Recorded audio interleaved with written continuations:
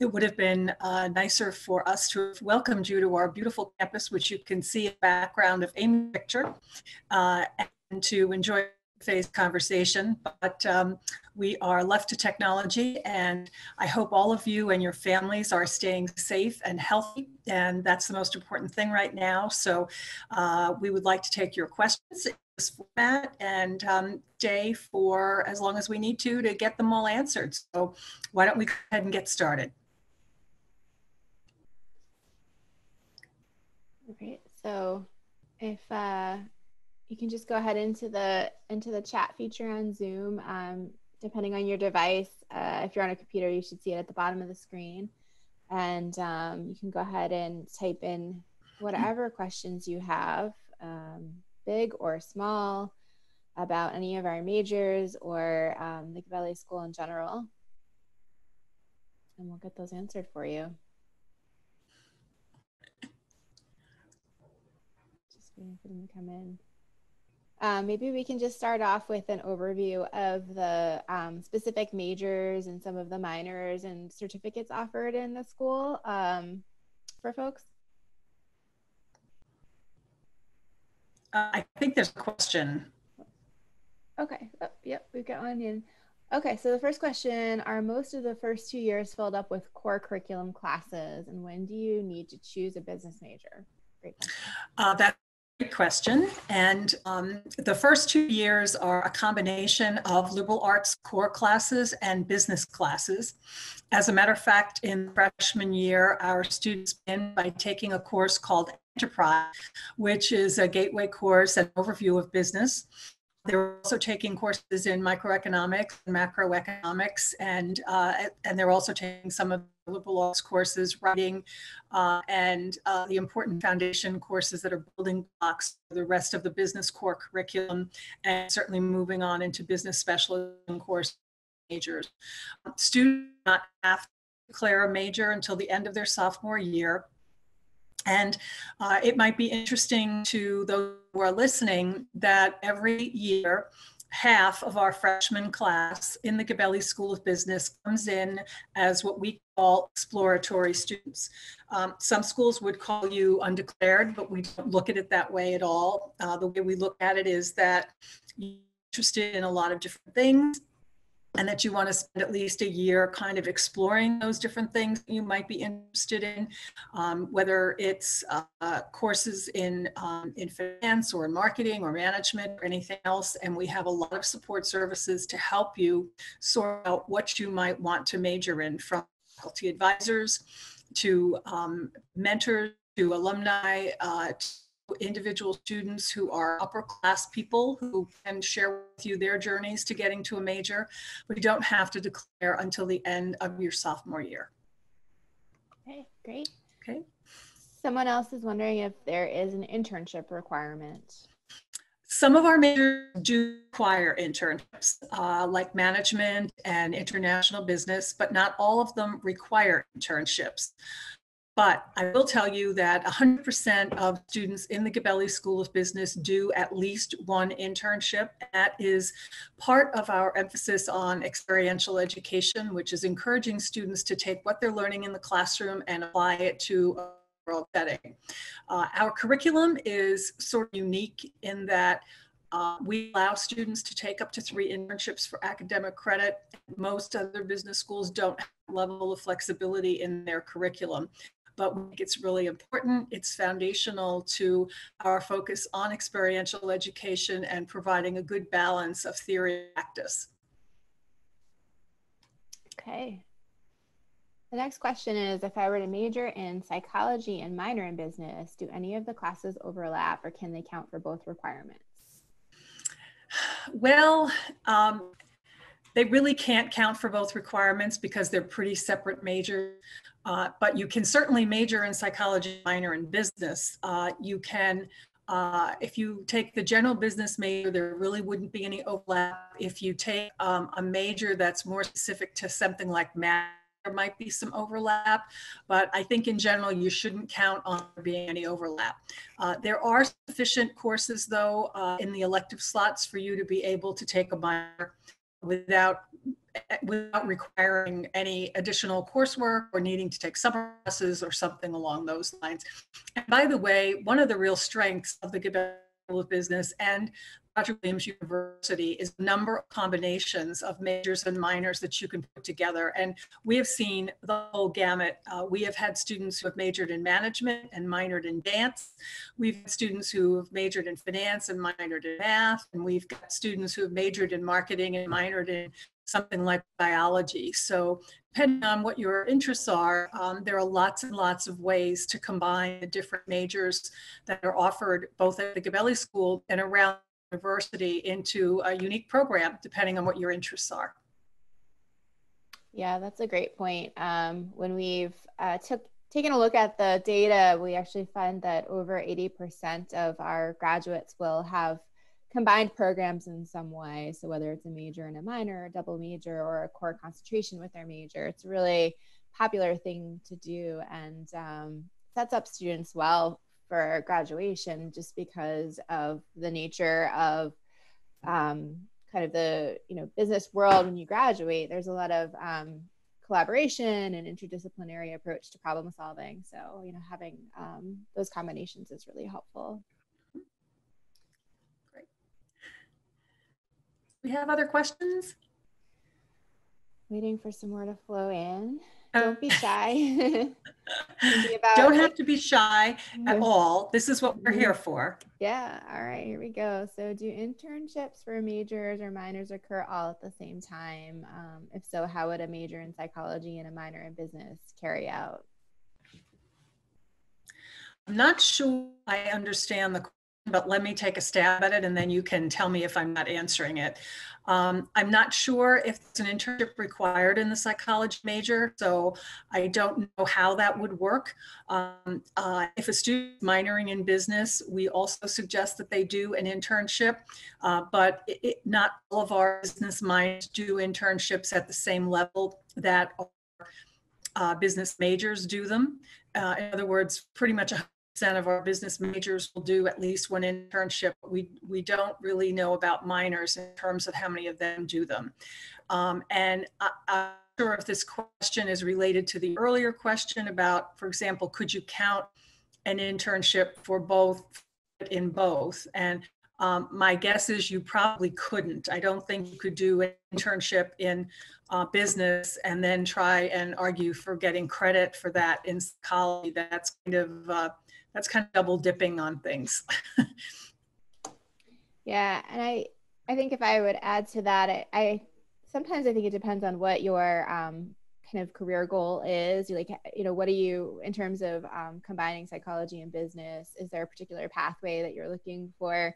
Because then you'll want your internship to get you some experience in that particular area, and so maybe not even it's not necessarily as important to do it for credit, but just to do it for the experience. And that's where working with your advisor, working with the career services office, we can help you find an internship in either an industry or a particular company that's of interest to you. And that's possible. You can certainly do an internship for no credit. I was really addressing internships that are for academic credit. And then somebody else is asking, how long is the average internship? Well, the average internship is 3 credits, which is usually our standard for courses. They're each 3 credits. And students have to fill 135 hours of time work in their internship in order to get 3 credits. So we don't really worry too much about how that's distributed. For example, we will have students who will do 135 hours over the summer. We'll have students who will do 135 hours over the fall. We will even have some students who will do 135 hours from the December into the January break. So there are lots of ways of constructing that depending on what the student's internship is and what the rest of their schedule and what the rest of those commitments academically are. But the bottom line is it's got to be 135 hours at the internship. Okay. And then again, related to internships, do you offer guidance and do you have connections with certain companies in terms of obtaining internships? Yeah, it Tips come from a number of different sources. We have a very active group of faculty who have connections to alumni and to industry. We have direct connections to our alumni ourselves. The Center for Career and Professional Development also participates in a nationwide network called Handshake, which provides students updated opportunities and internships and full-time employment that those are updated literally on an hourly basis. And we do have a variety of relationships with organizations that that often hire our interns, but the students kind of go all over, depending obviously on what they're majoring in and what their career interests are. We've got students who who are interested in advertising, who will go into internships with media buyers to learn that into business, or into social media marketing or something along those lines. We've got other students who are majoring in finance who go to certain companies where we have alumni who have been placed in the past. So a lot of it depends on what the student is interested in from a professional standpoint and what they're majoring in. But we have quite a network that supports our internship placement, and student wants an internship can get one. Right, wonderful. And then somebody is asking if there are any relationships with biotechnology companies for business internships. I can't think of a biotechnology company right off the top of my head that we have a formal relationship with, but we have a number of students who have gone up to different companies in Boston, particularly around the Route 128 area, where students who are interested, for example, in marketing, learning the ropes on marketing from the biotech standpoint, have internships. It's an area that's kind of emerging for our students, and we are out relationships, particularly with our alums who are going to work in that space. We have a few people who have also gone out to California who have done pretty well in biotechnology. One guy started his company out there and is doing pretty well. Okay, great.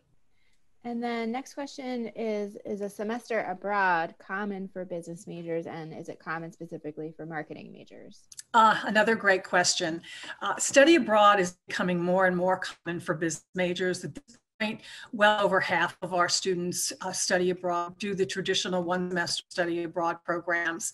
And we are very supportive of those, and students can certainly work those into their schedule. We have a program of faculty advising where we ask freshmen to meet with their faculty advisor and let them know if they're planning to do internships or study abroad or any kind of special activity, so that we can make sure we build those into their academic program and they have time to do those within the 4-year span of their degree. So there is increasing frequency of students going abroad, and they go all over the place, and absolutely marketing majors and international business majors and management majors are well represented in the ranks of students who study abroad.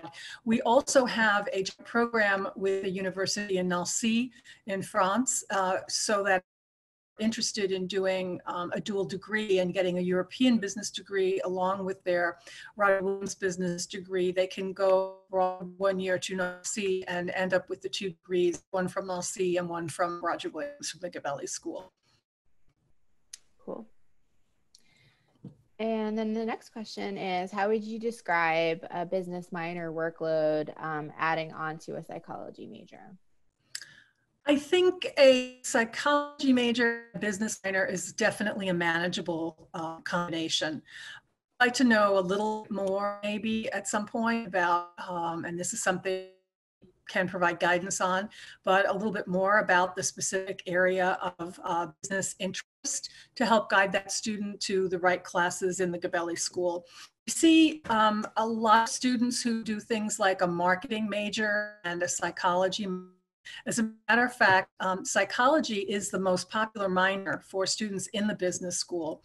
And we find a lot of management and marketing students do that minor. And I know you're talking about the other way around with the psychology major and the business minor, but that's certainly something that's doable. It's a manageable workload. It would use up elective slots in the students' psychology, liberal arts degree to be able to do the business minor, but it's 6 courses, so it's certainly doable. Great. And then another question is, how are you doing the distant learning currently to ensure that students are getting a similar education to that on campus? Could you say that again, Amy? So this person is wondering how we're doing the distance learning for our current students to ensure that they're getting a similar education that they would if they were on campus currently. What a great question, and what a timely question. The way we approached this was that the university decided when our students were on spring break that we were going to extend the spring break by a week. And at the end of that week, we were going to convert to instruction using online platforms. We used that week to make sure that all of our platforms were robust enough and our bandwidth was robust enough to support the activities of the faculty. We also used that week to bring a lot of people up to speed on available technologies and make sure the faculty knew what was available. Fortunately for us, we had a fairly robust learning management system in place already, which supported things like meetings and distance learning from the standpoint of holding virtual meetings and communicating with students. And so that was a very big help to us. So we're primarily using Sakai, which is our learning management system, which we call Bridges, named after the Mount Hope Bridge, which is right nearby our campus, lovely Mount Hope Bridge. And it's all gone extraordinarily well. I have been in touch with our students. I'm sending out emails once every few days to check and see how everybody's doing. And I've gotten some very, very positive feedback. And I have to say, I haven't gotten any negative feedback from the students on the transition to the online platforms. Other than that, they miss their friends and they miss seeing their faculty members in person. But the way that things are set up, we've made this as personal as possible, given that we're using virtual platforms, because that's something that really pride in is the individual personal attention we give to all of our students. And we certainly have carried that over to this transition. Great. Thanks. Next question is, what kind of computer should a business major have? Oh my, somebody asked me this earlier today. Well, we have students who have Macs and we have students who have PCs. I've been working in business schools for a long time, and I remember when no business student ever had a Mac, but now half of our students do. So they really can choose from either the Mac or the PC. In terms of the exact specifications, I don't know those right off the top of my head, but we meet every year with our IT staff, who are very competent, it's a very competent group of people, and we put together with our faculty the specifics about what they would need to support their learning at Gabelli. And that information is available on the IT pages of the RWU website. So if you go to rwu.edu and then you Google IT or Google student computer specs or something, you'll get to that. And I'm sorry, I don't have the detailed information. And if you have any trouble finding it, if you would email me, I will be happy to put you in touch with someone who can give you the information. I'm very easy to find on the web, and I'm very responsive to emails and questions. So just let me know. I'm sorry, I don't have the specifics, but either the Mac or the PC works. So there's there's a PDF on the website. It's called Hardware Standards and Recommendations for Students. I'm gonna copy and paste the URL into the chat right now. Oh, good. So thank you, Amy. See if that works. And everyone can look that up, and it gives you the standards for different types of laptops and recommendations for amount of memory, processing speed, also for tablets and all the rest. So yeah, there's so many options now. Yeah, and it may be mentioned in that link, but our IT staff, our media tech area does support both student Macs and PCs. If students run into glitches along the way, they're a great resource, and they'll help them online. They have a desk on the first floor of the library where they can help them over the phone. They're very good and very available and very responsive. Yes, they are, for sure. All right.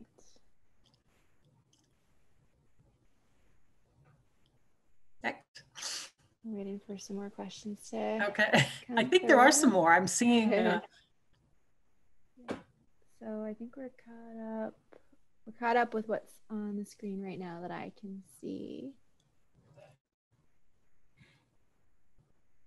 And we're happy to answer anything kind of more broadly as well. I know if people are interested in kind of the classroom experience, anything related to enrolling. Okay, another question is, what is the most popular business major? Well, there's kind of a tie these days. It used to be management, but marketing has really creeped up, and we have about the same number of students in both the management and marketing. Those are the two very popular majors. Okay. And then another question is, how does this business program differ from others? Well, I think you probably know by now that we're accredited by ACSB International, which accredits only 5% of business schools in the world and 30% in the United States. So that's a distinguisher for us, the other 70% business schools in the US. But beyond that, we have a philosophy with respect to business education that includes what I had mentioned earlier, a very personal approach, a lot of interaction, a lot of individual interaction between faculty and students, between our staff and students. We emphasize teamwork. We start that in the freshman year and that in our class, which is that freshman gateway class for all of our students. And we also are interested in helping students develop not only as professionals who will end up working in business or in using their skills in organizations or in government, but ensuring that they have a good sense of what it's like to be a solid citizen of their communities as well. We just received recognition from the Carnegie Foundation. Can you hear me? I'm getting a message that you can hear me. I can. We just recently honor from the Carnegie Commission, where we were recognized for our our integration of experiential learning into our academic programs, so that not just every student in the Gabelli School of Business does an internship. They do other things beyond the internship, engage in community partnership projects where they get out and help in the community and understand what it's like to be not just a good corporate citizen, but a good community citizen. So those are kind of some brush to how we differ from other schools. And it's overall a unique approach for business schools. And I think the approach that we have is highly preferable for many, many students. Yeah, I think that the Carnegie classification that you mentioned is a really important piece to mention, and that's a new thing that we just earned very recently, and I'll share a link out to that information as well if people are looking into that a little bit more. But it really is kind of the gold standard for universities that incorporate engaged learning, hands-on learning into the curriculum. Okay, so next question. Our class size is larger for the early level courses, and what is the average number of students in a class? Our average number of students in a class is about 22. Some of them are a little bigger than that. Some of them are smaller than that. I would say that some introductory economics and introductory accounting classes tend to be a little bit bigger than that. But again, one of the things that we really subscribe to is ensuring the close student-faculty interaction. And we regularly hear from students, from alumni, how important that was for them in their decision to enroll and how important that to them while they were students here. So we have no intentions of departing from that philosophy. It really is something that characterizes the education that we provide. And just speaking kind of overall for the entire campus, we know that 99% of our courses have fewer than 40 students in them. So you're always going to be kind of in that. There won't be any large lecture halls in any of your courses across either the core curriculum as well. If you get a chance, or if you've had a chance to walk through our building, you can see that we don't have classrooms that support very large classes, and that's quite deliberate.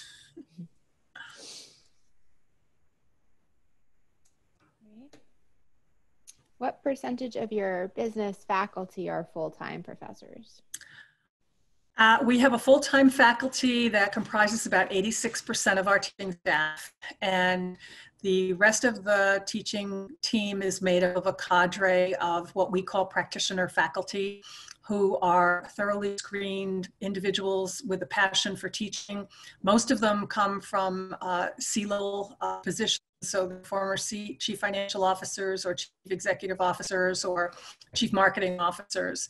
And they add a lot to our instructional ranks because they bring in some additional real world experience, which most of our faculty have anyway. But what we call the practitioner faculty bring in their experiences, and they are great in the classroom. They're wonderful advisors and informal sources of information for our students about lots of things, careers and navigate the job market and resume development and just a whole bunch of other things. So it's a really great balance. Because we are accredited by ACSB International, we are required to ensure that we have an appropriate number of faculty who are terminally qualified, so they have to hold the doctoral credential in their field of study that they're teaching.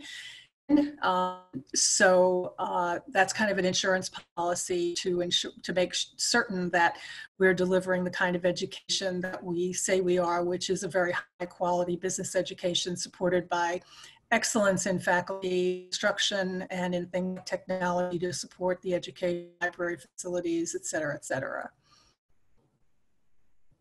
Thank you.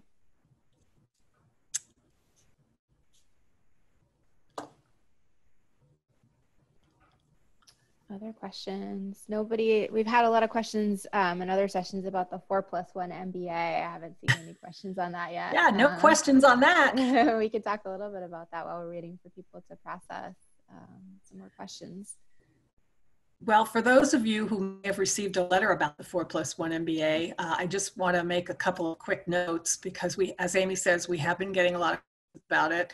The 4+1 MBA program is something we're extremely proud of. It's a one-year opportunity for students to finish their MBAs after finish a Bachelor of Science degree. It's a full-time cohorted program that starts in August. After the completion of the bachelor's degree. And it has a couple of unique features. One of them is an internship requirement, and another is an international experience where the students travel as a group to someplace out of the country. And they've been to Panama, they've been to China. They were scheduled to go to Chile and Argentina this year, but for all the reasons with which we are not familiar, that didn't happen, unfortunately. But students are encouraged to really look into the program if they have plans for graduate school, because it's a very efficient way of finishing up your master's for getting into the full-time workforce and saving you a year from getting that master's degree. It's normally at least a year proposition. If you do it on a part-time basis, it could take up to 5 years. So if people are interested in master's in business administration degree, this is a great opportunity to do that degree. Students are encouraged to make sure that they've been accepted to the program by the spring of their senior year, because if they are accepted in the second semester of the senior year, they can actually take a course which is leadership and organization that will count towards the MBA and towards the undergraduate degree. So it's kind of a double dip course. And students pay undergraduate tuition for that as part of their regular tuition and fees for the spring, and then that 3 credits moves into the MBA program as well. Great. And related to that, a follow-up question: what are the prerequisites or the difficulty of being accepted into the 4+1 program? Well, the prerequisite is to finish the undergraduate degree at the Gabelli School in good standing. The students who are accepted into the program tend to be our high-performing students. They usually have about a 3.4 average. Some of them have a little bit less than that. Some of them have a little bit more than that. Students generally have to have a 3.0 in order to be considered for the program. It's fairly rigorous. It is a one-year MBA program. We want to make sure that they're going to be successful in the program. But we may not require any standardized testing of their undergraduate GPA is. So students are eligible to have the GMAT and the GRE waived. And if they have it waived, they can take either test with their application to the program. Great, thanks.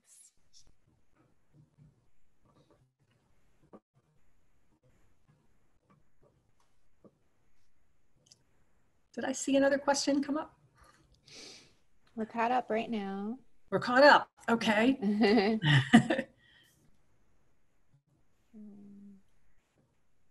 So I think everybody probably knows that we have a variety of majors that are offered: accounting, management, marketing, economics, international business, finance, so that we run the full gamut of majors. And for every one of those majors, students are also eligible to do a minor. And in addition, we do have the 4+1 MBA program, which was mentioned.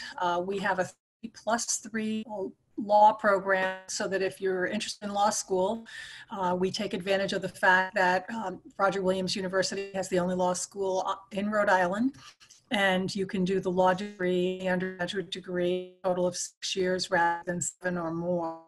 We also have a very active experiential learning environment classroom that involves things like our CAFE program, which is the Center for Advanced Financial Education, whereby we're managing 2 real-time portfolios in real time, doing the and making the decisions on investments themselves, unlike most other business schools that have similar programs where they have to go through an advisory board. Our students do not. We make the calls. They haven't had a good few weeks, but then again, who has the last few weeks? We have a student advertising competition where our students prepare a full marketing, promotions, advertising program, particular product every year. And our students have gone to the regionals and have done extremely well there over the last few years. There are a variety of other ways that students can take advantage of experiential activities in the Gabelli School and outside the Gabelli School. But those are just a couple of the highlights while we're waiting for more questions. All right, we have one more that came in. Do any classes overlap with criminal justice and general business minor? And if so, do credits count for both minor requirements? No, we do not have any overlap requirements with CJ, criminal justice. The School of Justice Studies is kind of a different place from what we are. There wouldn't be a double counting of courses there. We do have students who are majoring in criminal justice, who are minoring in business. We've had a lot of interest lately in the area of forensic accounting, for example, where maybe in the School of Justice Studies in criminal justice, but want to get familiar with accounting practices and financial statements and auditing and those things that might lead to a career in forensic accounting. So there's not any overlap in terms of the degree requirements, but there are ways of customizing degrees that might have started out as CJ or criminal justice, but are infused with some business element. Forensic, the best example I can think of. Okay. Good question. And we welcome CJs to come and do business minors. We're very happy to have them. All right. And I'll just mention to folks as well that if you haven't been to campus, or even if you have and you want a refresher, we have a couple things that are online right now. We have a virtual campus tour, which has some great photos and 360-degree photos of our facilities, and particularly of the cafe and the trading room for that are in the Gabelli School of Business. And so those would be great to take a look at. And then we also have a recorded campus tour with one of our student tour guides did, and we were able to film while we were still on campus before we moved to remote. And that tour will also go over the business school, and you can get kind of a brief look at how the campus looks and how the School of Business looks on campus. So if you haven't had a chance to check either of those out yet, definitely take a look at those. And I have the big news from the Gabelli School this week is our data analytics team. For those who might have an interest in data analytics and potentially in our data analytics minor, won first and second place at the national competition sponsored by the American Information Systems Organization. If you're interested in how they did that, or you have an interest at all in data analytics, I'd encourage you to go to the RWU website and go to the news section. And there is a press release in there about how they did this and what their feedback was from the judges. And we're very, very proud of them and very excited that our presence in analytics continues to advance with such excellence in performance in a national competition. Definitely. Okay, other questions? We're all caught up with questions Okay. for now. So I think, just as others may come along, Susan mentioned that she's more than happy to have you reach out to her directly. And you can also get in touch with the admission office. And we're going to have some more Q&As coming up over the coming days and weeks.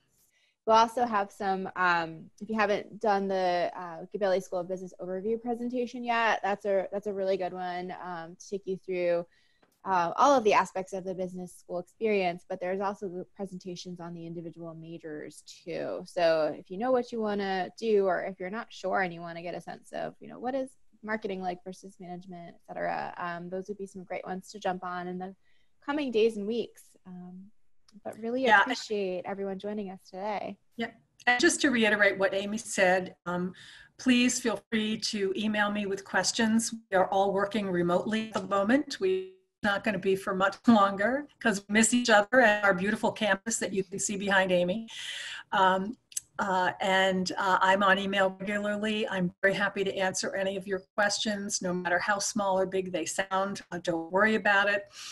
Please just send them along. I will get back to you fairly quickly. I'm pretty good at turning around email. So I want to congratulate everybody who participated with us today. It's really an accomplishment to be admitted to Gabelli School of Business, and we hope that we'll see many of you visiting our campus, and we hope we'll see many of you as part of our freshman class come August when we start classes in the fall. And again, congrats. It's a great thing to be admitted to an AACSB accredited school, and we're a terrific AACSB accredited school with a lot of great features. And keep your questions coming, and please, everyone, stay safe and stay healthy in these unsettled times. You're joining us. Thank you, Dean McTiernan. Thank you, everyone, so much. Enjoy the rest of your weekend. Thank you. Bye.